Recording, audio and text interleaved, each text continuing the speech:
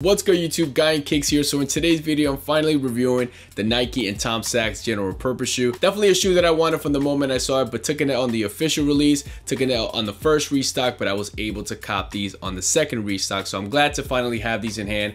Let me show you guys a first look and let's talk about these.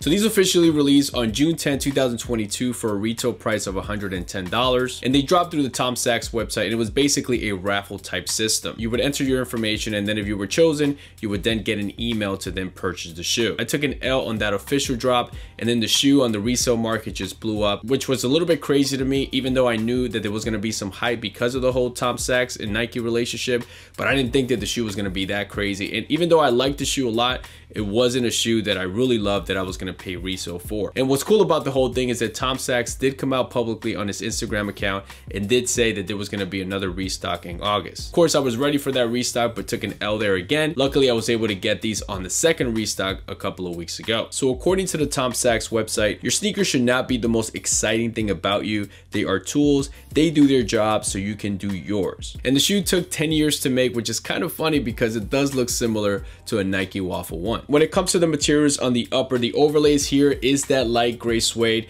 that you'll find on the eye stays, on the mud guard, all the way to the back of the shoe on the heel counter. You do have like a soft microfiber material around the heel collar of the shoe, which is gonna make that feel a little bit better, and you don't have that part of the shoe sort of digging in your ankle. On the underlays here, you have a knitted material or mesh material, however you wanna describe it. Above the mud guard there on the toe box, you have this TPU material that goes all the way into the mid panels of the shoe, and then the swoosh logos are also made out of that similar material. These only come with these light gray pairs of laces. On the inside of the shoe, you have the Nike Craft and swoosh logo. On the tongue and on the back of the shoe, you have these nylon pull straps, and they are in that cool royal blue. All the way to the heel part of the shoe, you find a debossed Nike logo. On the midsole and cushioning system, the shoe features a 3-piece molded cupsole, durable rubber outsole, soft gum rubber midsole, and an EVA foam core. The midsole on these definitely feels very solid, and it feels like it will last a very long time. Switching over to the outsole, you have an all black rubber outsole. You have the Nike Craft and Nike swoosh all the way to the heel part of the outsole, and then you have like this really cool kind of military branding or like serial code there in the middle that says US patent and then a serial number. And like I said earlier, that these look similar to a Waffle 1, where here on this outsole you can really make that comparison here because the outsole looks very similar. And as you can see here, comparing the general purpose shoe to a Nike Waffle 1, you can definitely make some comparisons here for sure, here on the outsole as well. So the reason why this took 10 years to make, I mean, I don't know.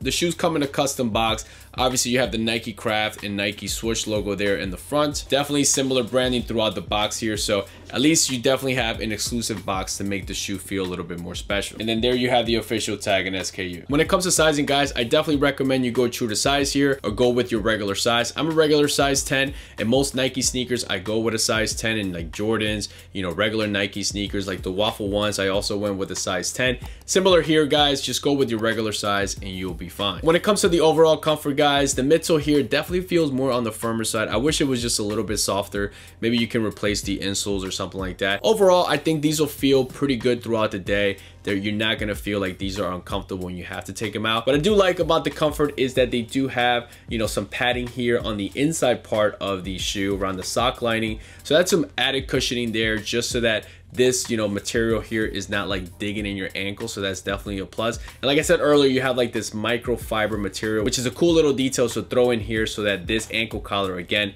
is not, you know, digging in your ankle. So definitely nice details there. So overall, this comfort of the shoe is okay. It's not nothing special. All right, guys, so my final thoughts with these. Number one, if these weren't a Tom Sachs and these were a regular GR, these will probably be sitting right now and we really wouldn't be talking about them like that. But of course, they're a Nike and Tom Sachs, so there's definitely hype there because of previous, you know, collaboration that they've done together, and we definitely had to talk about these because of, you know, some of the hype that these shoes have received so far. You know, you definitely see these and there's nothing super special about these, and I guess the campaign was right. These are a boring shoe, but I like how they did that because of that sort of reverse psychology. Yeah, they're boring, but yet people want them, you know what I'm saying? So, you know, they definitely knew what they were doing and it's working so far. But putting that aside, once you actually get the shoe in hand, first of all, this colorway is definitely nice, super wearable, and the shoes really look good on feet as well. It's like a nice, classy, sort of retro Nike shoe that you can wear with a lot of outfits.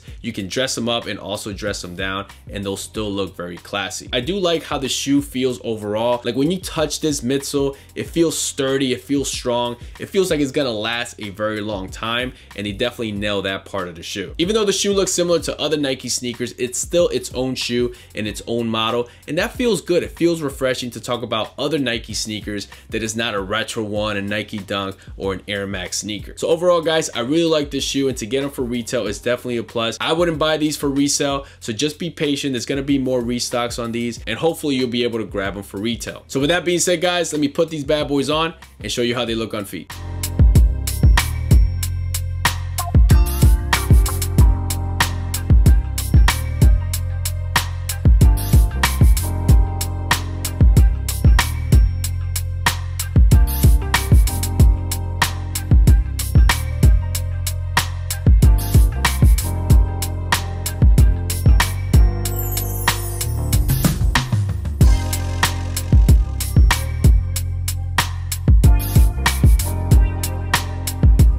So that's it for me, guys. Hopefully this video brought you a detailed look of the Nike and Tom Sachs general purpose shoe. Let me know in the comments below what you think about this sneaker, what you think about this colorway, which one's your favorite one, and could this be a contender for top 10 sneakers of 2022? And like always, guys, thank you so much for tuning in. To all the new subscribers, thank you. If this is your first time stopping by and watching one of my videos, or you've been here before but you haven't yet subscribed, feel free to do so. I would appreciate that very much. Like, comment below as well. I'll leave a link to my Instagram page below where you guys can go check out my page there, where I'm normally posting photos, reels of sneakers, you know, new stuff that I'm copping, all that good stuff. So definitely check out my page there as well. So that's it, guys. Catch you guys in the next one.